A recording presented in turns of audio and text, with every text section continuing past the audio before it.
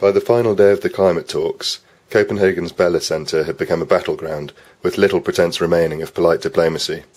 In a press conference designed to clash with President Obama's speech, Iranian President Mahmoud Ahmadinejad accused industrial states of demanding much while offering little in return.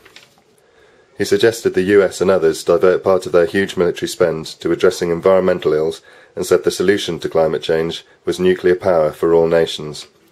Meanwhile, Venezuela's socialist president Hugo Chavez was in a bullish mood, orchestrating a walkout with allies from across South America.